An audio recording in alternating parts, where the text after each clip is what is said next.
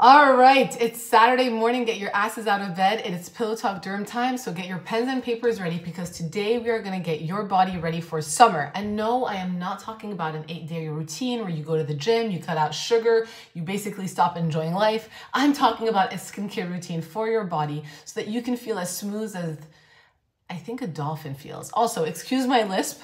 I'm a board certified dermatologist who just got a built-in retainer behind my upper row of teeth, and it is taking a lot of getting used to speaking with this stupid retainer in my mouth. So with that being said, let us jump into body care for summer. Starting with eczema. If you have eczema, you know damn well that it's never gonna just stay on your face and it does extend across your body. What is eczema? Eczema is an inflammatory condition, also known as atopic dermatitis, where we get these itchy, scaly plaques on our body, and they tend to thicken over time because of chronic rubbing, because they're so itchy. People who get them tend to have asthma, hay fevers, even keratosis pilaris, which we will get into in a second. You really want to focus on hydrating your skin, keeping it soft, keeping it smooth, in addition to minimizing any sort of irritant, like any unwanted fragrance. Things you want to look out for if you have eczema, look for the National Association of Eczema seal of approval. A lot of products actually have them on there. This is one that actually has it, so it looks something like this. And other things you want to look for are things with colloidal oatmeal, glycerin, even petrolatum. It is a misconception that if you have eczema, you do not want to buff your skin or exfoliate your skin. There are different ways that you can exfoliate the skin on your body, which I would never do necessarily for the face. But when it comes to body care, utilizing exfoliants on your body if you have eczema is not a bad idea if your eczema isn't flaring up. So I'm going to jump in without further ado into product recommendations, starting with this massive one by Bioderma, the Adederm Shower Oil. It is oily but hydratingly soft, if that makes sense. It's not a pure oil. It has glycerin in it as well as niacinamide, and this massive Bambino, look how big it is, and it's usually in my shower, retails for $30. And you do feel very slippy once you use it. Additionally, Cetaphil, and I only have their moisturizer here, has their Restoraderm Soothing Body Wash, which retails for $14. It's loaded in vitamin E and B3, and it is quote unquote a soap-free wash. It's a very creamy body wash that you can use in the shower. This is actual moisturizer, but the body wash itself is loaded with a lot of goodness, and you do not feel like your skin is getting stripped of its moisture. Interesting fact, when I was in residency a million years ago, they had come up with the Restoraderm line, and it was loaded at the time in ceramides, and they were trying to, Cetaphil was trying to educate about ceramides, but I think that fell flat 15 years ago, and if they had redone that today, I think this would have been a massive and bigger hit. Moving on to La Roche-Posay's Lipicar AP. This is a gentle foaming moisturizing wash. It is a creamy wash that is non-stripping, non-foaming, and this one retails for $19. It has shea butter as well as glycerin, and these are all three washes that you guys can use if you have eczema in the shower. Additionally, minimize hot water. Don't put soap or use bar soap all over your body. That could be the kiss of death for all of you guys. Once you're out of the shower, you want to lock in that moisture with a good lotion. Aveeno has the Restorative Skin Therapy, which is their oat repairing cream. I really like this one. I also love the Aveeno Eczema Therapy. This was and is a staple in my household, especially when I had babies.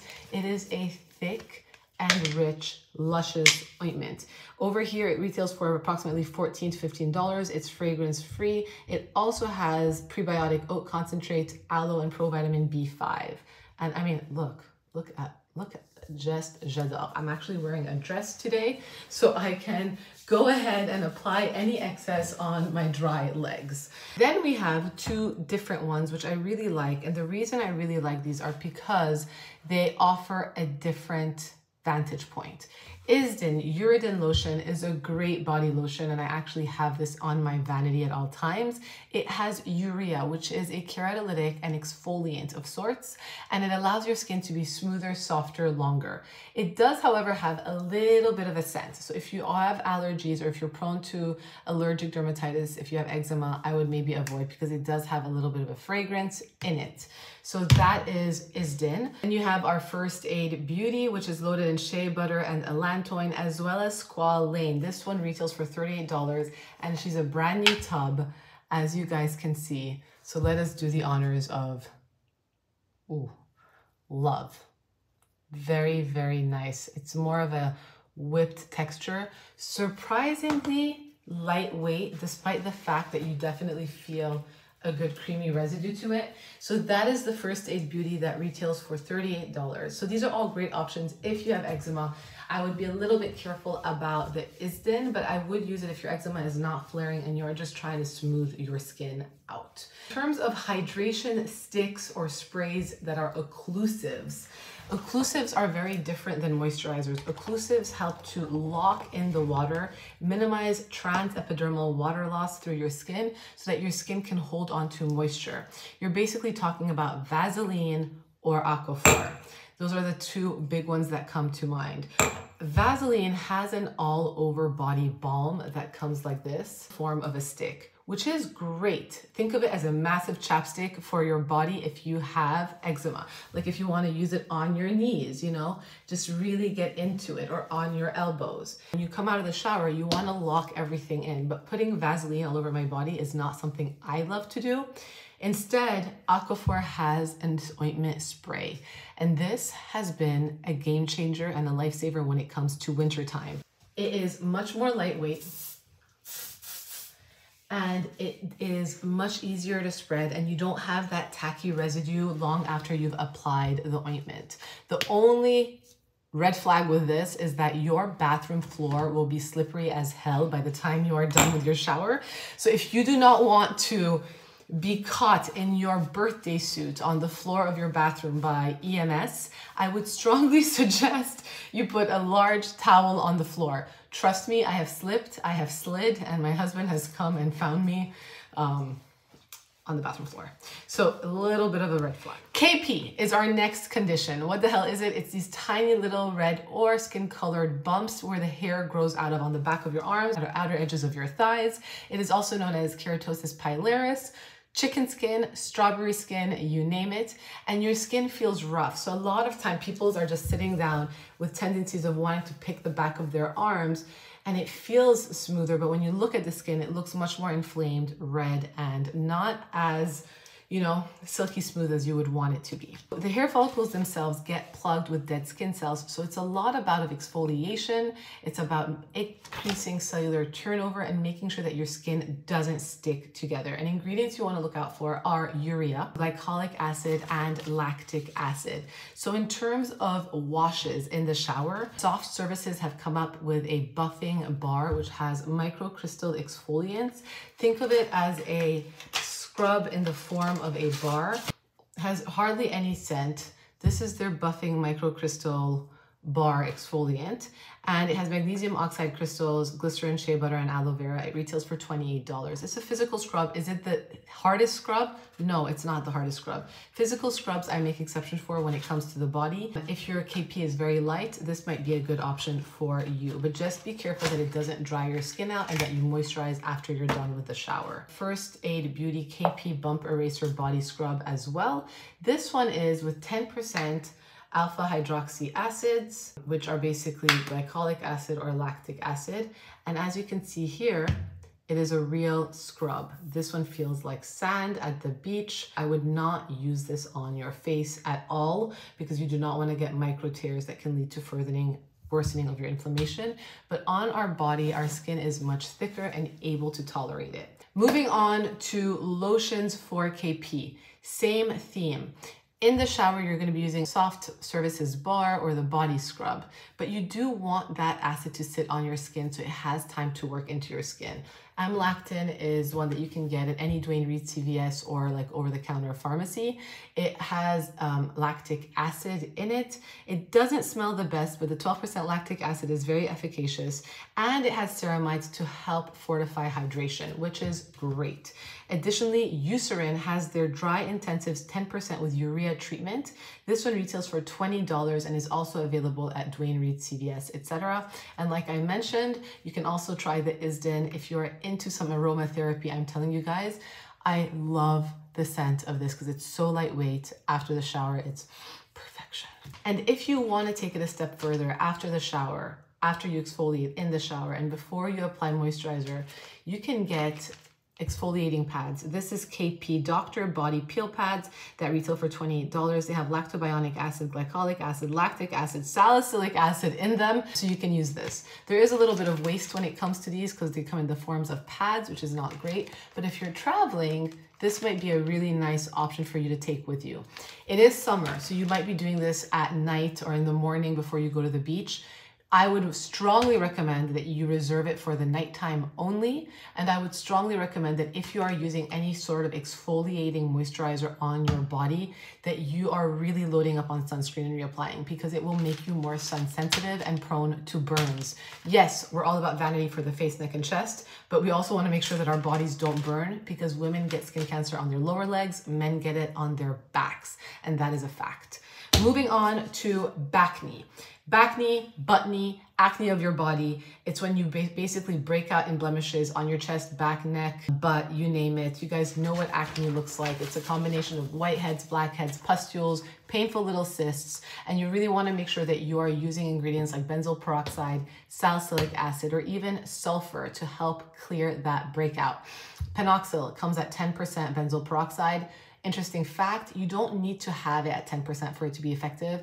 It's even effective at 3 to 5%, but just FYI, it may bleach your towels. So the way I recommend using this is applying it to your body or your face while you're naked, brushing your teeth, letting it sit for 5-10 minutes standing, and then jumping into the shower and washing it off. Try not to sit on any sort of furniture or towel because it will bleach it and it may dry you out.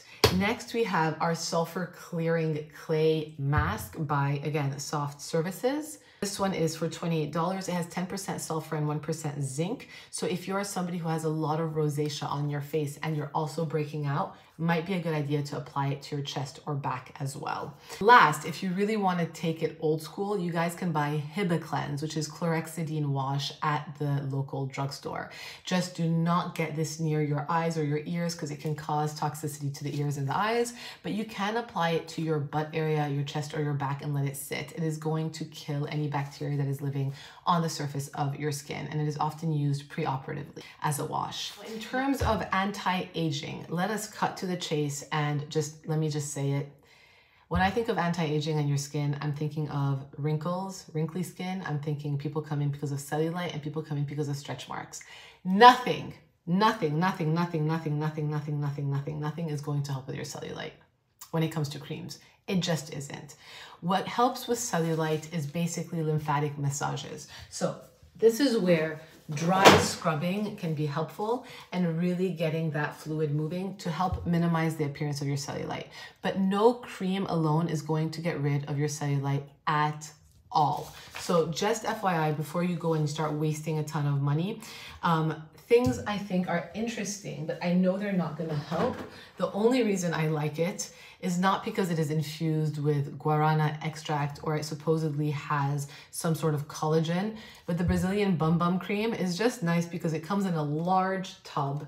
It's easy to kind of dip your hands into, and it smells really just summery and fresh. I imagine Brazil to smell like at the beach. And so you can use that on your body after you've used a dry brush to really get that fluid moving. So that's what we're going to start with cellulite. Since we're talking about the body, we're also going to quickly touch base on stretch marks.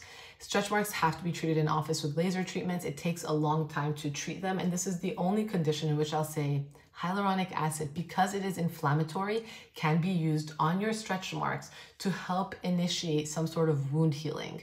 I would actually use this ingredient there, and I would lock it in with a thicker, richer moisturizer. Hyaluronic acid, you have L'Oreal's hyaluronic acid serum that you can literally buy at any Duane Reade and apply it on to your stretch marks. They may turn a little bit red, and that is okay if it is inciting any sort of inflammatory process, but I reserve it solely for stretch marks. You really don't need it for your face. And last, fine lines and wrinkles on your chest, your neck, your arms, your legs. why not use a retinol on your body? And this is where body care is coming a long way. Versed, which has the retinol body lotion. This one retails for $18 with encapsulated retinol at 0.1%, as well as cocoa butter, squalane, and vitamin E. Then we have Topicals Slather, which has an exfoliating body serum, which also has retinol, lactic acid, urea. Again, just beware going to the beach. You do not want to burn. If you are using retinol on your body, you really do have to protect your skin with a UV visor, a UPF, rash guard, you name it. And then last, I very honestly don't think their technology is that amazing, but I do love the consistency of Augustinus Botter's body cream. It's literally like butt paste, and it just holds on to all the moisture. Supposedly their, I don't even know what it's called, TFC8 technology, which is composed of natural amino acids and vitamins, can help the skin regenerate itself.